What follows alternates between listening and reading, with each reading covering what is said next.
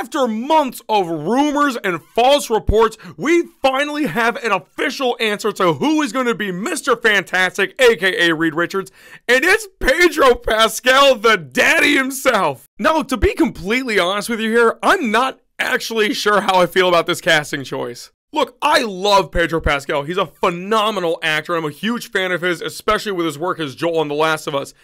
I just don't know how I feel about him as Reed Richards. I mean, look, I guess it kind of depends on where they go with the character, but I just don't know if I see it yet. Again, this has nothing to do with his talent or his abilities as an actor. He's phenomenal. I just don't know if he really fits the role. But hey, I guess we'll find out. I mean, I'm sure he's going to be great regardless because that's what he does. He's the daddy. And also, let's think about this. You know how in Multiverse of Madness, John Krasinski was Reed Richards? If Marvel doesn't have a problem with changing an actor for a character in a different universe, then why not just do that for Kang? Seems easy to me.